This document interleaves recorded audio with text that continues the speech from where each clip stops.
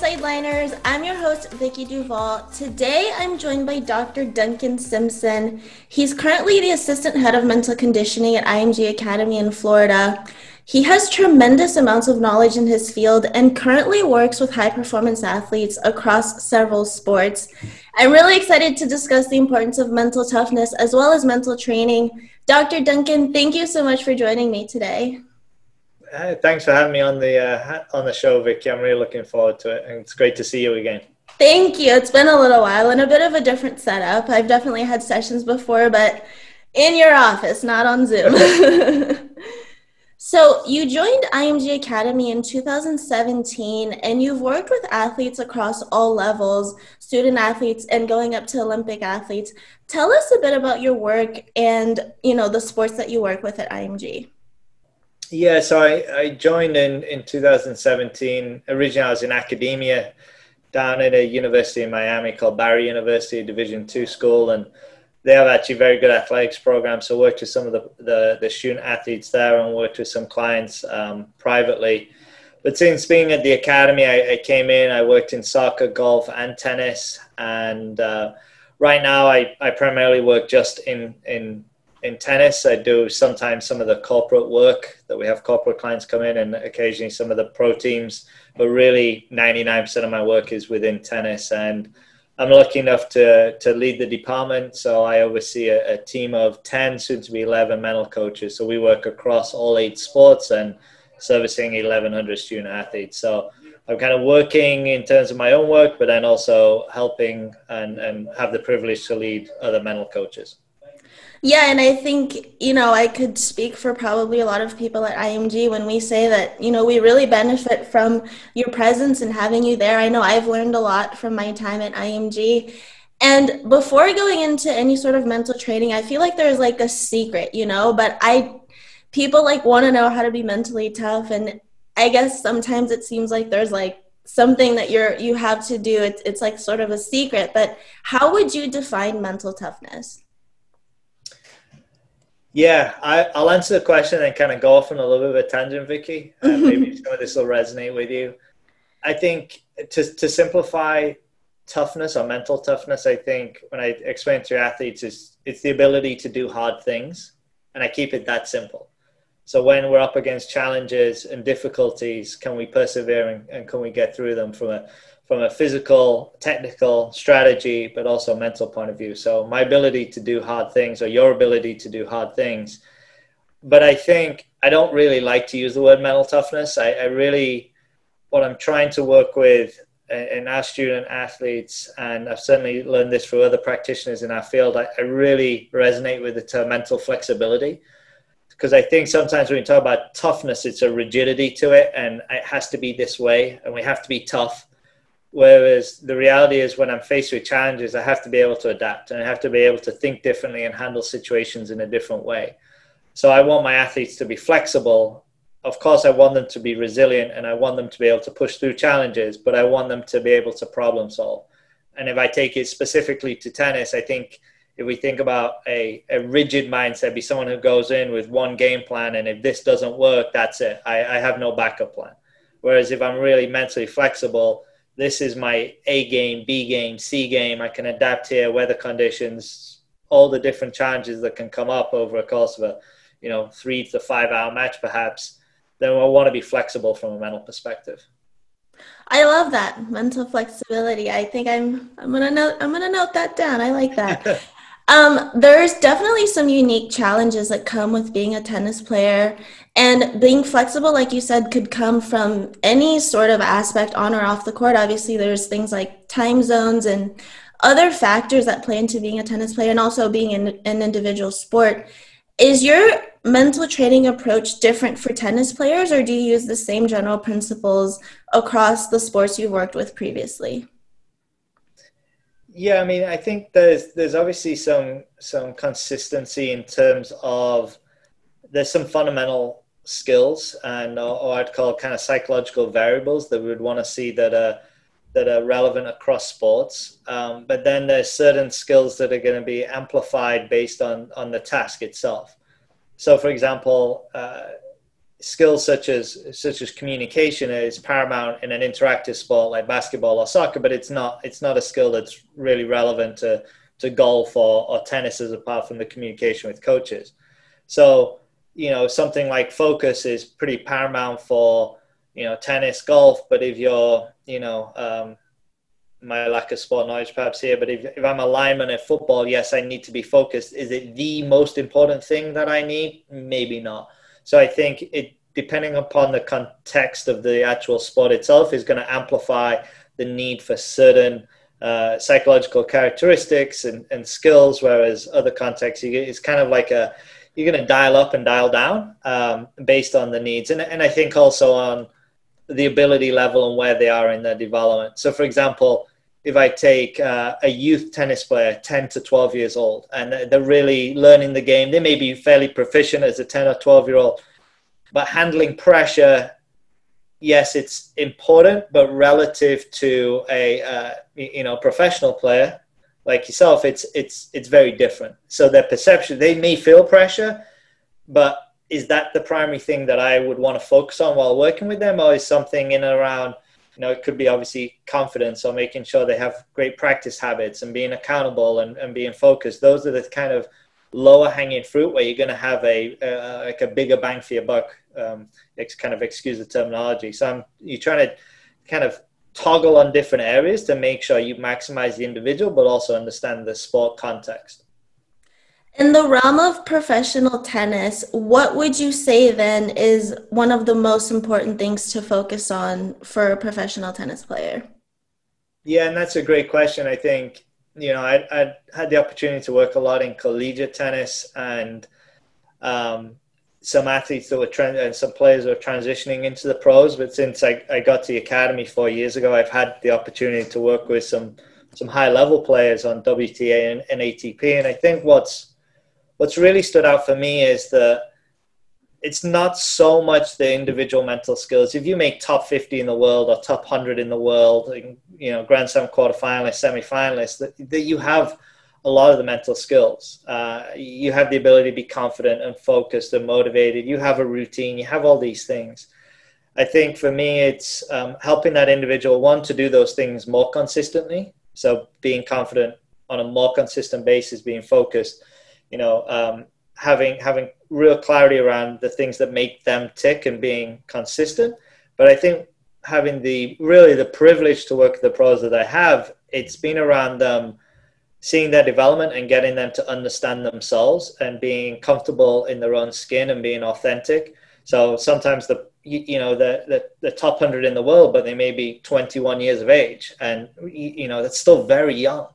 And you're still learning about yourself. You're still learning about those pressures and, the travel and the agents and, money and contracts and, time zones, like you mentioned. So they're kind of juggling all this with performance. So getting an athlete who's very comfortable in their own skin is not an easy thing. But again, it's kind of understanding that athlete and understanding their values, the things that are important to them, and getting them to recognize that and making sure that they're really being authentic. Because when I see someone who's authentic of who they are and very comfortable, then the other things kind of fall into place. So I think with the pro athletes, it's less about, hey, I need to fine tune your routine. Maybe there's little things here and there, but it's really getting them to think about, their values and what's most important to them and how do they get comfortable with who they are and where they are in their development. And then also, hey, where do you want to go and how do you want to develop as a tennis player and as a person,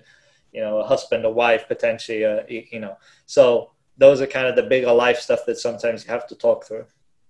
Yeah, and I think that definitely ties into a topic I want to get into a little bit later. I think being comfortable with yourself also kind of has to do with your self-talk, which is something I know we've talked extensively about, and I want to get into it a little bit later. But for me personally, going from where I am now to understanding kind of where I am now and versus where I was when I was top 100, I think there's a level of discipline that I've never really had in my life, but I think it's something that's super important. And I feel like with so many things in life also, people sometimes aspire to do something, but perhaps aren't always, willing to do the work necessary to get there. And I think personally, on and off the court, I often find myself at a crossroads of motivation versus discipline when it comes to going for my goals.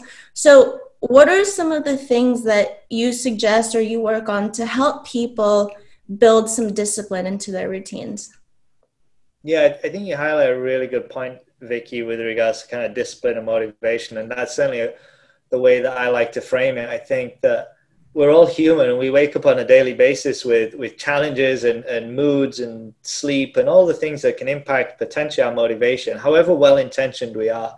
And, like I said, I get to work with some phenomenal people, and of course they're motivated, but everybody has those days and those weeks and those challenges come up. And I think you have a finite amount of motivation sometimes. So I think if you're just looking, I'm going to do the right thing when I'm motivated, you're going to be limited. We're human. We're going to make, we're fallible. We're going to make mistakes. So I think the very best is we'll do the things that matter even when they don't feel like it. And that's really discipline. Can I wake up and do the workout, in the driving rain at 5 a.m. when it's dark and cold? Very few, not nobody, but very few people like, oh, I can't wait to go do that. But there's people who have the discipline to do it. So I think for me, it's one of the ways we look to develop that is when I'm working with an athlete is trying to have that self-awareness of recognizing the moments during the day.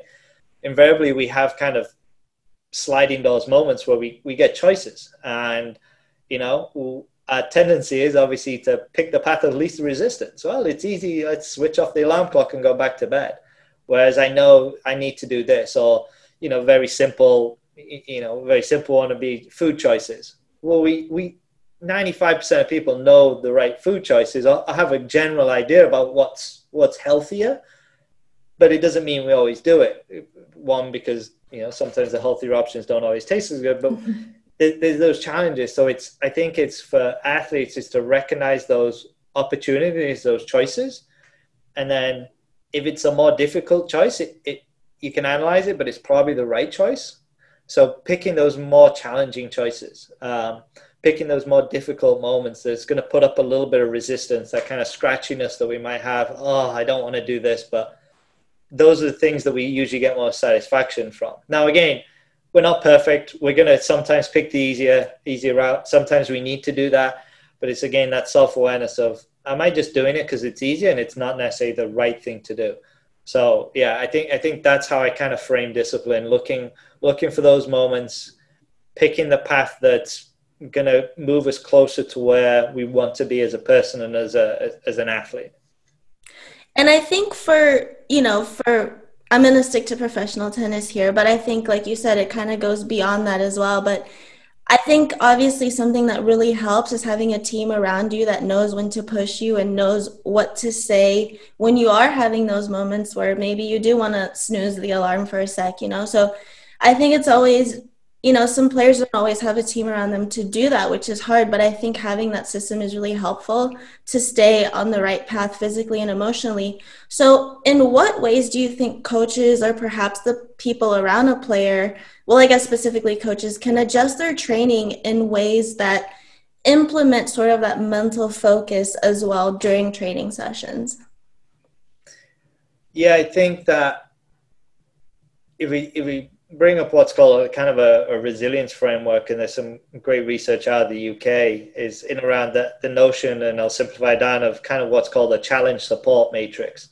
And it's basically, we want to be in an environment that's supportive, but it's also challenging. So if it's overly supportive and it's under challenging, then it's not going to be very stimulating. It's just that kind of nice feel good factor, but after a while, people get bored of that. If it's super challenging and it's not a supportive environment, it's going to be that relentless environment where you're going to get burnout, where people are not going to enjoy it. So I think coaches, and there's phenomenal coaches that do this, is getting that balance between challenging an athlete, making the session challenging. And again, that doesn't have to be physically exhausting. It could be challenging from a strategic point of view or from the technical point of view or mental point of view. But then making sure that they have the relevant support. It might not be support in that moment. There may be a session where they really, really, really challenge the athlete, but the support comes right at the end.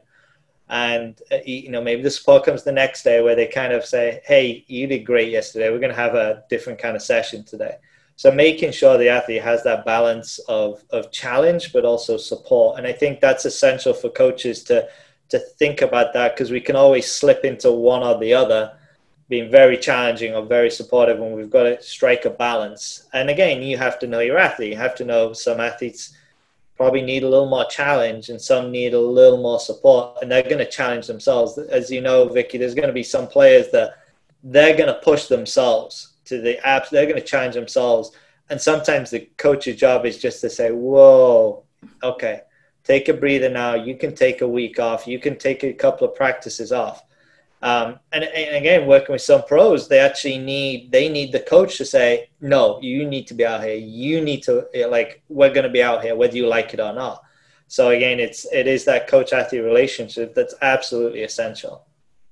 I always find it interesting when I hear talk about, how different personalities are for coaches. I've worked with only a handful of coaches, but they always say, like, how would you define your personality? And it's always such a hard question for me to answer because, like you said, sometimes the coach has to push or sometimes the player has to push. I'm like, sometimes I don't even know. So it's definitely a balancing act. And I read this on a forum, which I don't know how credible it is, but I do want to pick your brain.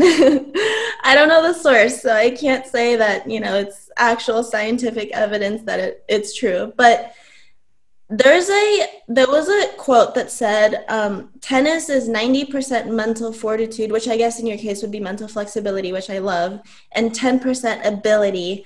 I definitely feel like obviously tennis is becoming more and more mental because everybody knows how to hit the ball. There doesn't seem to be a huge gap in ability or talent these days. Do you agree with that maybe not so accurate assessment?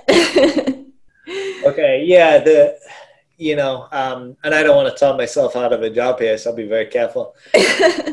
What I'd say is, obviously putting a percentage on it, I think it becomes a nice quote. And I think all these things, the strategy, the technique, the physicality, obviously the mental side, they're all really important. And I don't want to downplay anybody's role or anyone's contribution. Like you mentioned, kind of a team. So I wouldn't say a mental coach is any more important than a strength coach or an athletic trainer or, the tennis coach themselves. What I would say is that if I'm realistic and honest about it, I think when we look at the real top athletes, and this is probably going to be a little controversial because I'm going to go a little against my field, is that genetics just plays a huge role. And that's a really unpopular answer. People probably won't like me hearing that, and you're probably shocked to hear it yourself. But from a physicality standpoint, I'm not talking being a really good Division I tennis player or even a pro player. I think we can make up for what I'd say not elite level genetics by incredible mind and incredible strategy and technique. I think when you get to the real top, they have that, plus they have the physicality in terms of just whether it's the height, the makeup, the power, the speed, and that does come down to genetics. Now, having said that, the kind of the phrase that a couple of examples that I like is, I think the mindset piece is like having a Ferrari, but really the key to the Ferrari is really the mental piece. So you've got a beautiful machine, and we probably all know athletes out there that just like they are the absolute specimen, but they don't necessarily have the key, or they don't have the driver that's really driving that Ferrari. So I think you need that Ferrari to get to the very top. You need to have that kind of makeup from just a physicality standpoint, but then you need the key to be able to make everything work. And the other thing is and again, I think this is just a way a coach to think about it. Like my role in terms of what I do, I think I can help a lot of people, but I use this tongue in cheek, and this is not to insult anybody, but I can't turn a donkey into a racehorse. So, we can maybe through great coaching and great strength conditioning and fantastic mental coaches take an average high school player and make him a really good college player. But you're probably never going to take him to top 50 in the world. So I think it's a little bit of everything. And I know that doesn't probably satisfy people, but what I've seen working with the top players, there's a huge genetic component, but also I think to reach the real top, you need to have the mental skills. Now, you don't necessarily have had to work with a mental coach. I think there's, top champions in the past that have never worked with a mental coach and have done it all themselves, or they've worked with coaches that are phenomenal mental coaches. So I think they've developed those mental skills through practice and experience. So again, that kind of 90-20, I'm not talking myself out of a job. I'd say hopefully the mental part has a significant role to play, but I won't put a number on it. If your boss is listening, he better. You're fine. You're a pretty big advocate for visualization, and I know working with you personally, that's something I've benefited from in our sessions. I never really understand why it's so effective. I just know that it works. So what makes visualization such a powerful tool when it comes to working on the mental side of an athlete? Yeah, it's a really good question. And I'm probably biased because when I was in academia, a lot of my research was in and around the field of imagery, and, managed to do research studies on some, Olympic athletes and some high level performers that really kind of accentuated the power of imagery and visualization. And ironically, I don't do a ton with some of our junior players. One, because it's difficult to execute in a group setting, which I'm often working in groups. And two, it's not necessarily a difficult skill, but it's one that sometimes makes individual younger athletes uncomfortable. However, I do think it's incredibly powerful because it gets people to think about, and if I simplify it down, create a vision of what they want to achieve. And I think all too often we go into circumstances and we don't have that clear image. Now, we know from the research that visualization can, improve mental areas like our confidence, our motivation, but it can also improve skill acquisition. So it can help us with developing a technique and changing our technique, and retention and changing skills, execution of really difficult tasks. When athletes are injured and they don't have an opportunity to actually play, again, a great opportunity to visualize what you want to achieve, whether it's going over a certain strategy that your coach has set in place, or working on a technical change, or how am I going to handle this situation if I'm at this 5-4, 30-all, where would I go on my serve? When I feel nervous, how am I going to handle that? All these things can be rehearsed. And we have a lot of downtime. So when you're on a plane, or you're traveling to a tournament, or you're waiting in between matches, there's a lot of opportunity to do some of these things. So I think it's a skill that's very, very transferable, and it's something that complete beginners can do. Although, like I said, I don't do it a lot with younger athletes because I'm usually with a group and it's difficult to execute in a group. But if I ask younger athletes, hey, can you image something? They're usually phenomenal because younger athletes have that creativity. And as we get older, that creativity is kind of pushed out of us a little bit. But if you ask young children to play, they've got an amazing creative mindset. So I think asking them, what would you do here? And, what do you think is a good situation here? So on a very kind of more neuroscience perspective, when we get people to image, we switch from really the emotional part of our brain in around the amygdala to the prefrontal cortex, which is more the kind of analytical thinking and problem solving. And therefore, if someone's struggling with the emotional side, getting them to visualize can really help with that. So again, there's lots of different areas where I think it can be beneficial for athletes. And, on the big picture, just helping them think about where they want to go in their career. What do they want to achieve? Those are some things that can be very useful.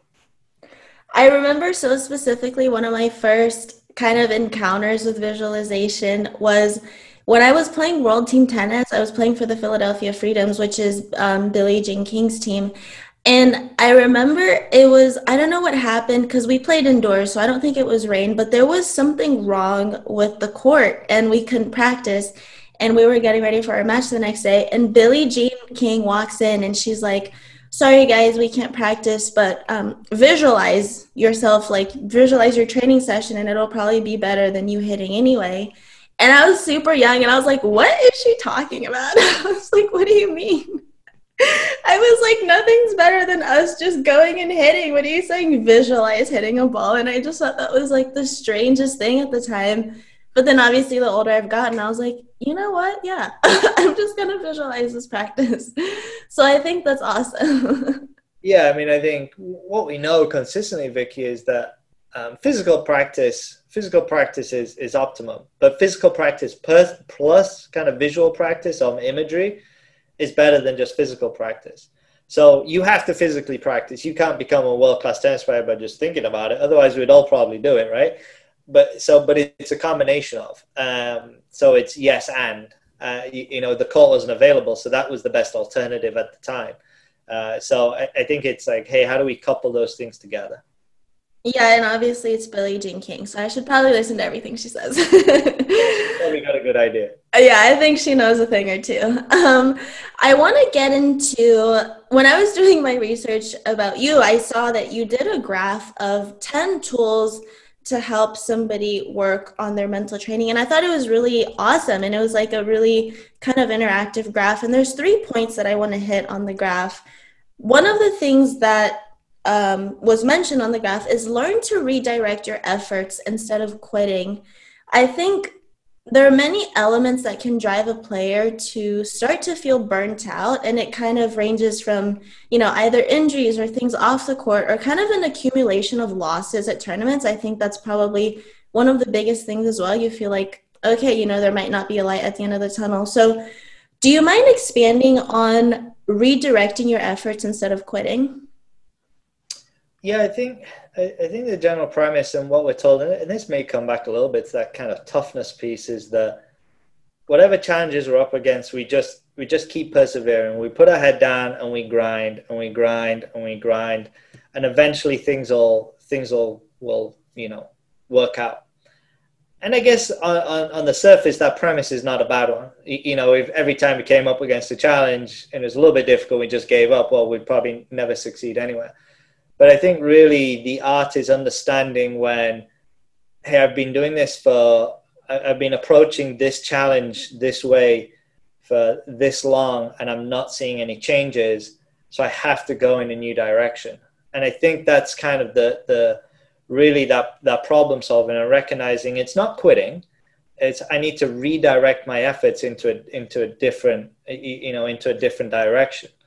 So, sometimes, and perhaps the players who are listening to this will understand it, if you've been working with one coach for a long, long time and it's just really hit a plateau and you're doing everything you can, but your game's not taking it to the next level, it can be really difficult to take that and take a relationship in another direction and to split from a coach and go in another coach. Or it could be, hey, I've been working out the same way and I really saw benefits early on, and now again I've plateaued for a long time.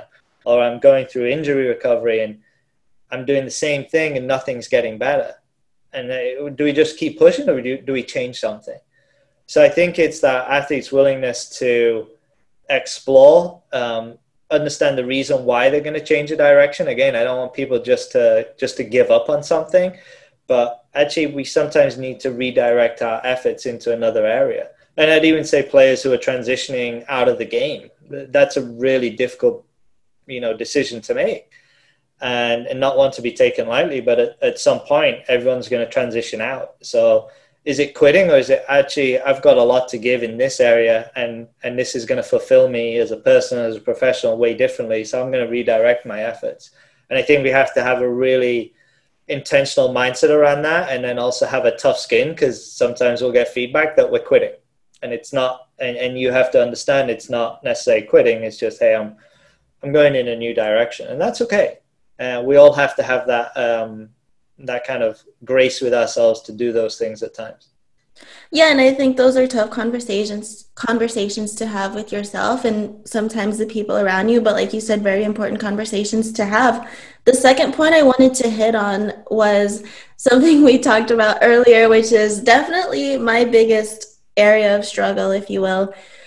You said stop listening to yourself and start talking to yourself. So I know for me personally, the little voice in my head is often more problematic than helpful. And I'd like to think that in recent times, that's been a little bit better. what kind of conversations should we be having with ourselves?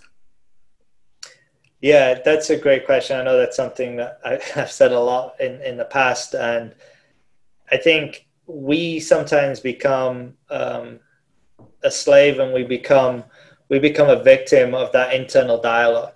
And there's very few people that are at a stage where they really have a huge amount of control over that inner dialogue. There's some people, and obviously through different practices such as meditation or mindfulness, you can become pretty good at managing it. We're never going to get to a place where you're 100% controlling all the voice in our head. So you have to recognize where some of that internal dialogue is coming from, and it's coming from insecurity. A lot of times it's coming from our ego, it's coming from mood, it's coming through our physiology and our biology and our history and our genetics. And a lot of times it's like, whoa, how did I think about that? Why am I thinking like that? I don't want to think like that.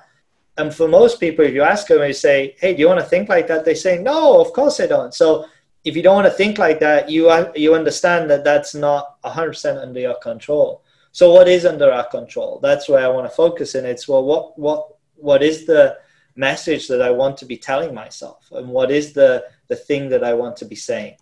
And again, I kind of think about that self-talk in three ways. It's, what do I say to myself in my head? And the bit that I'm in control of, that conscious control. What do I say out loud? And then what do I say to other people about myself? And I think there's those three things, because the thing I say myself, that's important. The thing I say out loud, whether it's anyone's listening or not, that's also important. But it's also what I tell other people about myself. So I tell my players all the time, when someone says, how's your tennis? And you say, oh, I suck, I'm terrible, Well, guess what? This is the picture you're painting of yourself, and you have to be very careful about that. So with that, it's really about, hey, what are the things, what are the comments, what are the phrases, what are the things that are going to serve me and take me in a direction I want to be as a person and professional. So if what comes out of my mouth is hurting me and is taking me a direction that I don't want to go, then I need to be aware of that and I need to change it. So if it's like, I'm just not strong enough, I'll never get there, which we can all get into that space. Well, is that serving me? Is that going to help me? No, we know how strong negativity is. So for me, it's not just about being positive, but it's what are the things I'm telling myself that is going to take me in a direction.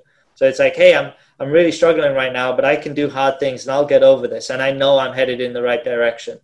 And I've got a support system. Like, that's completely different. So again, we control that. We don't control the thing that just pops in our head a lot of times. If you can, then good on you. But we all have those challenges. And as a mental coach, I have those challenges on a daily basis. And again, I think practices like meditation and mindfulness will help quiet that voice and not let it control us. But we're never going to be under full control. I think, that's something I've definitely understood a little bit more in recent times, sort of like the power of your words, because I always felt like, especially when it comes to certain circumstances in my life, and I think other people can relate to this, sometimes when you say something self-deprecating, you say it out of humor or thinking that you're just saying it to be funny, or I don't know. For me personally, that's how I felt with different things at times.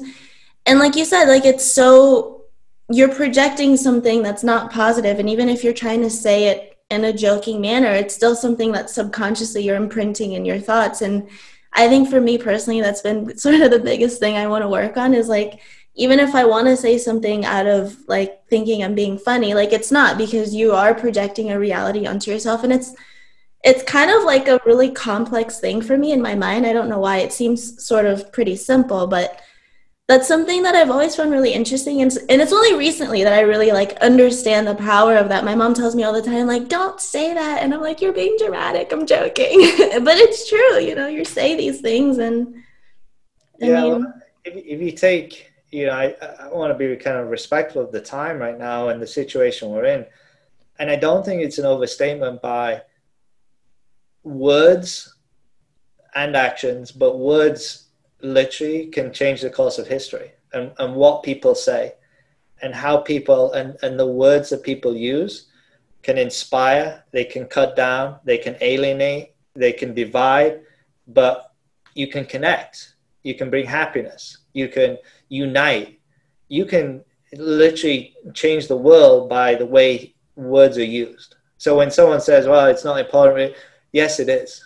Yes, it is. It's incredibly important. And we have to be, the words that we'd use if we were the president, or if we had a really public platform, the words that we choose there, we have to be really intentional with the words that we use to ourselves, and what is the message that we're sending out into the world, and how we're choosing to speak to people, but how we're choosing to speak to ourselves. Because I think we're all better served if we're really intentional with how we want to what we choose to say to ourselves. And a lot of times our players will say things to themselves that they would never say to a doubles partner, or they would never say to their mom, their dad, a friend. So I think words, and I hope it's not hyperbole, but words literally can change the course of history. And I think on a micro level, like, words can really define and really change your psyche and how you use them. So I really want people to be intentional. Again, I'm not preaching that you have to be perfect. We all get down on ourselves. We all say things that, we're all tough on ourselves in moments. But I think it's like, well, is this serving me? Is this taking me towards where I want to be or away from where I want to be? And if it's taking you away, you choose what comes out of your mouth. So that's why I always remind people, you choose what you say. It's really important. Yeah, and I think obviously with 2020 being the dumpster fire that it has been on so many different fronts, that's something even more important this year for friendships and relationships. And kind of tying it back to tennis here, the last thing I wanted to ask you, 2020 has been a really difficult year for many reasons for players. We've been forced to miss out on competition. I mean, I don't think I played one tournament this year, so which is not new for me, which is so sad to say. But there's still a huge level of uncertainty with tournaments and how the calendar is going to be laid out. And I think players like myself, we certainly hope that there's going to be more opportunities in 2021. But so far, 4 tournaments have been canceled in January, and Australia is still kind of up in the air. I mean, things are very up in the air right now. What advice do you have for players going into 2021? Oh, boy. I guess why you asked me to give advice, I'm always cautious about giving advice to the professionals that this is their job. So I don't know if I'm in a position to give advice, but I think some reflection would be, I think the people and the players, and at least from a perception standpoint, and the players I have the opportunity and privilege to work with, I think it's that they see the opportunities where other people won't. And I think sometimes at the center of it is for me, it's a sense of optimism. And how can I make the best of this situation? There's no doubt this has been a challenging year obviously from the pandemic, from a social injustice point of view, from a financial point of view. For a lot of people out there really struggling. And this is worldwide, not just in the United States. It's certainly amplified in moments in the US, but it's how do I believe that the best is coming? And then how do I look at what are the areas that I can take an opportunity in? So in this time, I think there's some players, and I've seen some on social media, they've been doubling down on reading books and learning. And some have taken university courses that they'll have never had an opportunity to do, and reconnect with family and friends, and have really been intentional, like, oh, wow, I'd have never had this chance. I never get a chance to sit down and read a book and to do X, Y, and Z, or to potentially, hopefully, work on your mental game. Like, wow, what an opportunity. For some of them, I know some players will come back to the tour, fitter, stronger, faster. Yes, they may not have that tennis specific. I know some get to practice, but even when we're in lockdown, some couldn't practice, while some could. And those that could practice, they were at a huge advantage.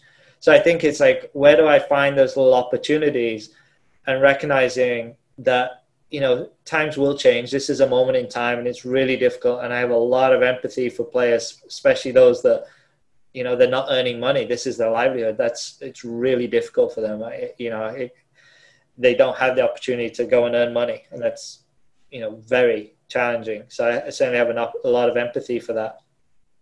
At the same time, it's like, when things return to, and I don't want to say normal, when we're able to resume some of those activities, it's like, what position am I going to be in? am I going to be a better, well-rounded person? Am I going to be fitter, stronger? Am I going to have a better mental game? Have I expanded my horizons, learned about something else, thought about a career post-tennis? All those kind of things that I've seen players doing that, and I think that's a positive.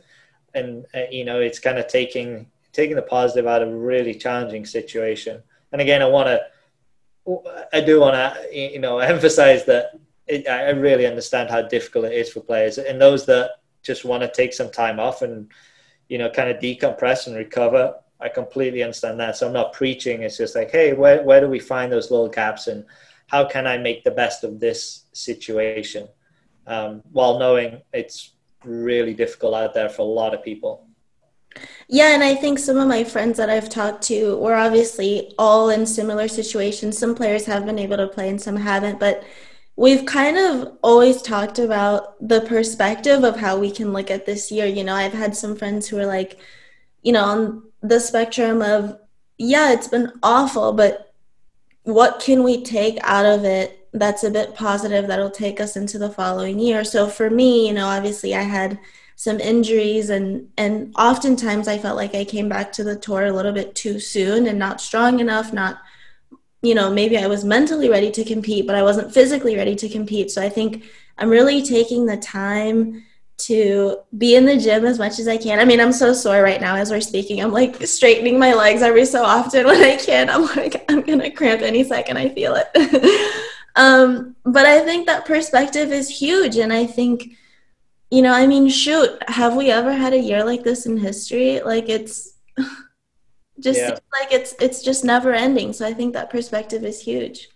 And I think to add on to that, and something I've told my team is like, I don't want to go. A lot of people are saying like, I can't wait till it gets back to normal.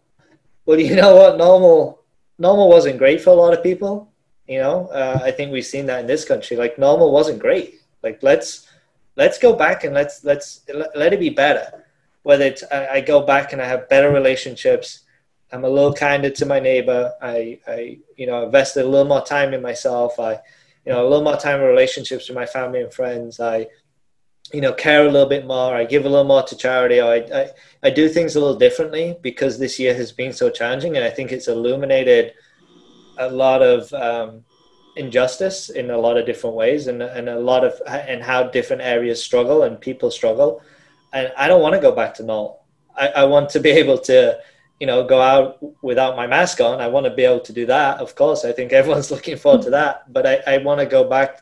I want to go forward and not back. And I want to, hey, when we all come out of this, are we going to be better for it? Because I don't think it was as good as we all thought it was. And I think some of this is just the pandemic, not to get too much on a soapbox, but it's opened a lot. It's opened up a lot of people's eyes to a lot of different challenges, and not just from a health perspective. And I think if we can move forward and say, okay, I learned a lot of lessons here, and I'm going to be better as an individual. I'm going to be better as a colleague. I'm going to be better as just a, part of this society. Then that's where I think we learn a lot. So I don't want us to go back to normal. I want us to create a new direction, whether it's not just the US, but I think across the world. I think there's opportunities out of really challenging times for a lot of people. You heard it here, Sideliners. Let's do better and let's be better. Dr. Duncan, you are a wealth of knowledge. Thank you so much for your time. I appreciate it so much. Thanks ever so much, Vicky. Thanks for the podcast. I love this opportunity. Of course. Thank you, Sideliners, for tuning in to the episode this week. I look forward to catching you next week. Have a great rest of the week. Bye.